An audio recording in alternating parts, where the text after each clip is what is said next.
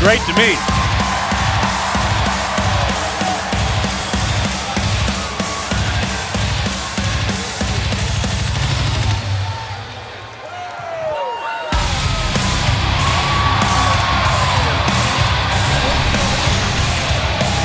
Michael and Byron, I know you two have already taken it into consideration, but while they may not be on the same page, they may not even be able to stand each other, Seth Rollins and Roman Reigns are former tag team champions together. Yeah, but they've had their issues in the past, and they're just trying once again to rebuild what has been a fragile relationship. Right, but old habits die hard, and you don't forget chemistry. Yeah, but think about this for a second here. I mean, you talk about making history.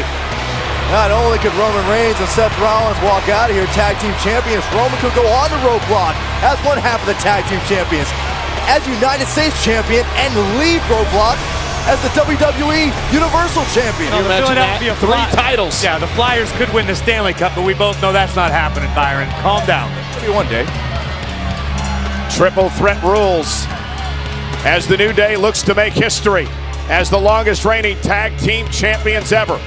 But Seth Rollins and Roman Reigns and Kevin Owens and Chris Jericho stand in their way. Tag Team Championship live next on Monday Night Raw.